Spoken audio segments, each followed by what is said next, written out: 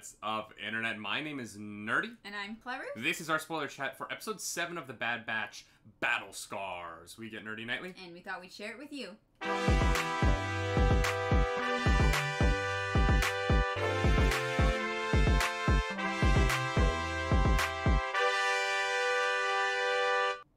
That is right. Welcome to another week of new Star Wars content, which makes Nerdy a happy boy.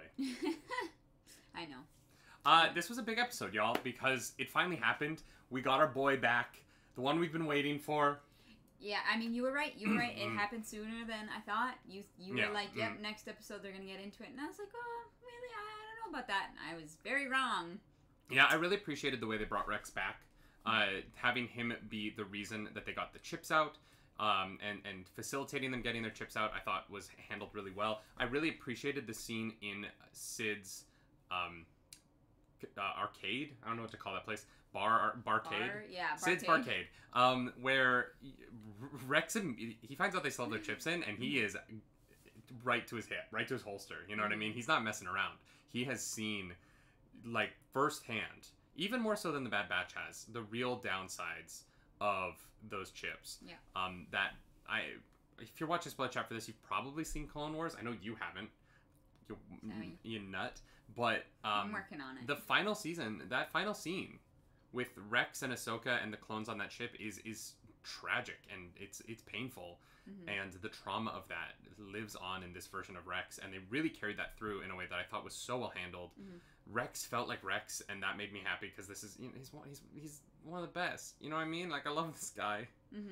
I want him to stay, and he leaves into the smoke at the end, and I was like, no. Well, the nice thing, though, is they really left it, like, open-ended. Like, we're gonna see him again, so, you know, don't worry too much. The other thing about this episode that was so fun was going to Braca.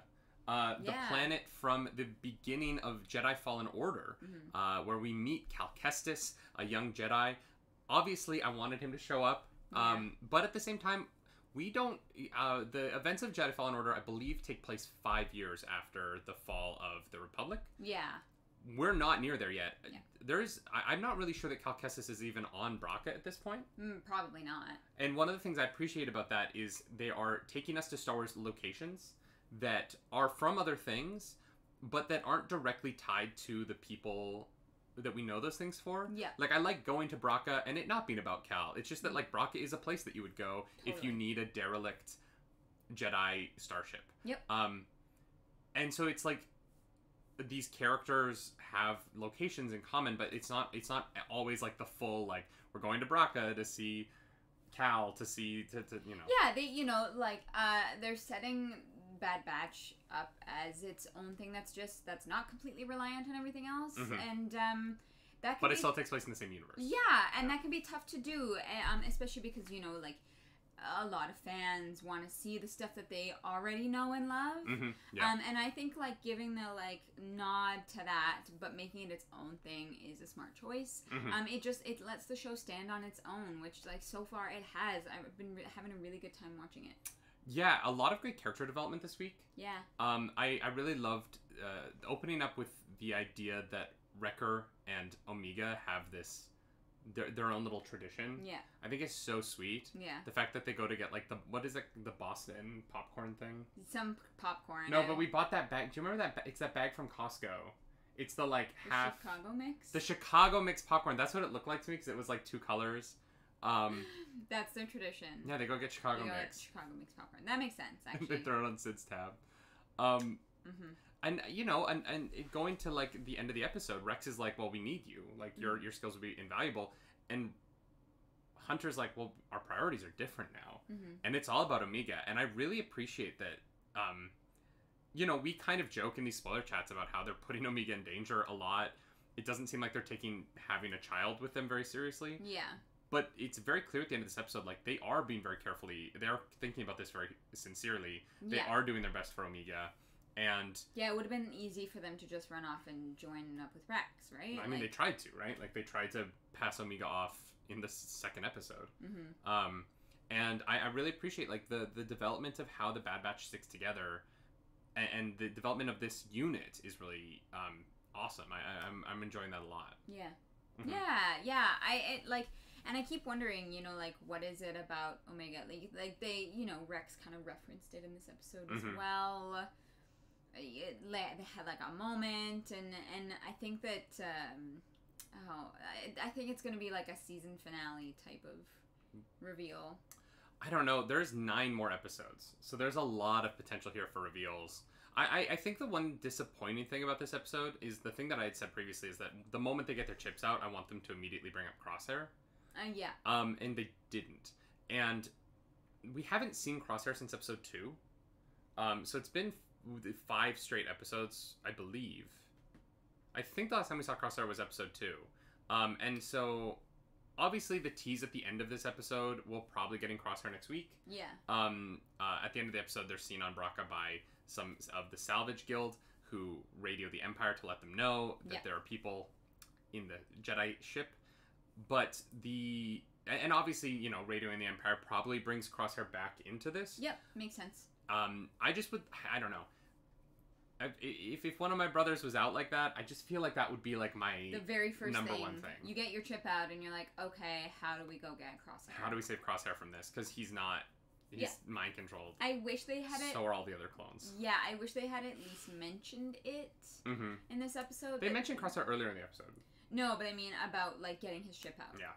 And it was nothing. So. Yeah, it's the weird thing about the show. The show is very adult. The show is much more adult in its themes than even Clone Wars was. And Clone Wars was about war. Yeah. But you know, the show is a lot about betrayal and, you know, political autocracy and mind control, like, consent, personal liberties, like yeah, it's wild. Yeah. I guess I don't know. Teach them young. Here's my question for you, Clarus. Do you like Sid? Because I really liked her at first, or them. I don't know. I'll just go with them. No. They're like very shady. They were so fun at first. Yeah. And it's realistic. It's well done because it's complicated, right? Totally. Like I think that they're a really interesting character. But even when they first met Sid, I was like, oh yeah, shady. But the more you stick around those kinds of people, the more and more you just see it. So, you know, it became much more apparent in this episode. Yeah, I was like, oh God, I don't like you anymore. Yeah, it's weird. It's weird because they definitely have only their personal interests at heart and nothing else. What about the Sarlacc fight? Yeah, that was weird. It was like, oh, there's a thing in the water. I don't know if it is a Sarlacc, but that's what it looked like, though. Definitely looked like a Sarlacc. And I gotta say, Wrecker one-on-one with a Sarlacc. Wrecker wins. I take Wrecker. Yeah, I'm all my money's on Wrecker. Absolutely. I thought like Hunter was gonna have to dive down there and save it. I thought they were gonna have to do some shenanigans, and then they were just like, nah, Wrecker's got it. Nah, Wrecker is good. Yeah. And then obviously probably the biggest moment in the episode, in this one, Wrecker turning on the Bad Batch. Yeah. And wrecking them a little bit. Yeah. Well, I mean, you know, he's the big strong one, and they were surprised, and also like you don't want to hurt your friend, right? Yeah, set your phasers to stun. Yeah, you have to find a way to subdue, which is why Omega gets chased by Wrecker and has a gun and is like, I don't want to hurt you, right? Yeah. She doesn't know what to do in this situation. Well, and her weapon doesn't have I mean, maybe it does, but we have not seen her weapon have a stun setting, right? That big gun? I doubt it. No, her bow and arrow thing. Oh, yeah, no. But she was using a big gun. She wasn't using her bow and arrow. She picked up a gun. Yeah.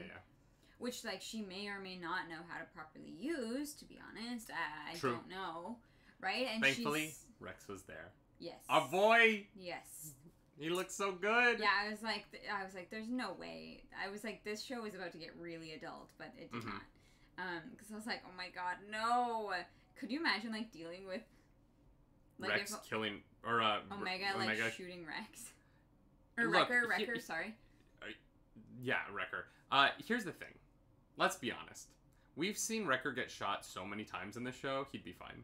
We have seen Wrecker get shot repeatedly. Sure, he would likely be fine, but like Omega as a child shooting her friend is like, I feel like weirdly, I feel like Wrecker is the best equipped on the Bad Batch to help her get over that. He would make it fun. Yeah. He'd be like, I've got, you just gave me another Scarlet. This one's you, this one's Hunter, this one's Crosshair. You know what I mean? Like, he would just be like, now you're officially part of the team. Yeah, I guess. That voice hurts my throat. D. Bradley Baker, how do you do that? Props to you. Yeah, I don't know. I'm glad that it kind of went the way that it went, but I was a little worried there for a second. I was like, oh no, this is gonna get really rough. The storyline I'm glad they didn't go with, which a lot of these kind of stories tend to do, is the like, oh, you scared me, so I'm gonna like stay away from you. Yeah. But Omega actually goes the complete opposite route. She will not leave Wrecker's side when he's out on the table, and I thought that was really sweet. Their relationship really is the core of the show to me now. It's so Wrecker and Omega. Wrecker is my favorite character on the show. I love that big dumb brute. He is literally the sweetest, funniest character, and I stand him so hard. Yeah, he's great. And his relationship with Omega, really, like, that is the central relationship of the show for me right now.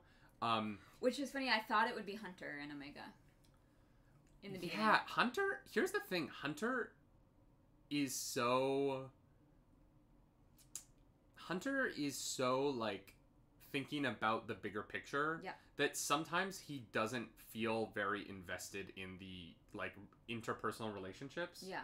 He is so like, we have to get this done that he's the leader. Yeah, but not in a... It's interesting. Hunter isn't a leader in the like connected way. He seems almost disconnected at times, which I feel like is a really effective thing for like a military leader. But it just is interesting. I feel like, you know, Tech and Echo have this sort of relationship, and Omega and Wrecker have this sort of relationship, and then Hunter just kind of like orbits them. Well, that and like no one else. Like the only relationships I feel like we have a good understanding of are Omega and Wrecker, and then I guess Tech and Echo, but not Hunter with anybody else, or you know, like Wrecker and Tech. Like I don't like. You know, it feels like they've really focused on like Wrecker and Omega, and then like Tech and Echo kind of have their like bantery. Like, Tech and Echo fun. are being treated like the droids of the show. Yeah. In a really funny way. Like they literally like in the way that R2D2 and C3PO exist within the original trilogy, Tech and Echo exist within this show. Yeah. Where like neither Tech nor Echo have had any like character development. No. So much so that Echo is sold as a droid. Yeah. Like, literally sold as a droid. But they are the comedic banter, doing stuff behind the main three. You know, you literally have, like, Wrecker is Chewbacca, I guess. Omega is Luke. And then you have, like, Han Solo in Hunter. And then you have C-3PO and R2-D2 that are like, oh... all right, go do the thing. And Tech is like, I found out that you can do this thing on this planet. We're going to go there. And then Echo's like, I'm going to plug my arm into the wall. And I am R2-D2. Beep, beep, boop, boop. I just don't swear as much as R2-D2 does. Because R2-D2 has a potty mouth, y'all. We all know it. It's just interesting. Like, if you look at, like, the dynamics of Star Wars and kind of, like, the archetypes of the storytelling that typically go into a Star Wars thing, Tech and Echo are the droids of the show. Yeah, kind of. I see that. I don't know about, like, the other characters so much, but... Oh, no. I just meant, like... But it's for a comparison, I understand. I just meant in the sense that, like, Wrecker is the, like, big brute who's, like, kind of comedic, which Chewbacca fits into. He's, like, physical brawly. Omega's the wide-eyed, oh my gosh, look at the stars, we're flying, it's hyperspace. And then Hunter is, like, if Princess Leia and... Han Solo had a baby that wasn't an evil, angsty man-child. Ben Solo? Yeah. Okay. Gotcha. Yeah. Does that make sense? Yeah, for sure. I would like to see more of the other relationships. Me too. In the show, so hopefully we get some of that coming up. I want more from Echo. I'm not gonna lie. Echo is such an important character in Clone Wars. And I feel like Echo's kind of been, like, given short shrift here a little bit. Yep. And I would like to see them give a little bit more to Echo, because Echo is... I cried when we lost Echo the first time. You know what I mean? Like, I genuinely cried at that episode. It was very sad. Yeah. And when we found out that he was still alive and he wasn't dead, it was like... That was, like, fist pumping, like, oh my god. Also very sad, because, like, you find out that he's been, you know, basically turned into a computer and held hostage for years. And so, like, you know, Echo's kids just... show. Echo's a... Yeah, kids show. Echo's a great character, and I feel like the show, of the clones, I feel like he's had the least to do so far. Yeah. So I hope they find something for him to do. I'm a little worried they're going to get Crosshair back, and Echo's going to get pushed even further to the side, but... Yeah, we'll find out. Give Echo stuff to do. He's great. Yeah. He's great. Yeah, I'm a fan. Also, I don't really know how he, like, he holds a blaster. Because he only has one hand, but it's fine. I mean, yeah. Maybe, like, plugs into the blaster. I don't know. Maybe.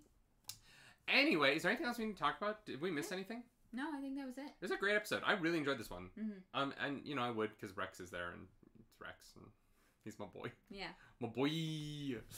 Y'all, if you liked the episode, talk to us in the comments down below. Let us know what you thought of it. Let us know what you thought of our thoughts. Let us know your favorite moment from the episode. Yeah, there were some good ones in this one. I was trying to think of my favorite episode, but I don't really have one.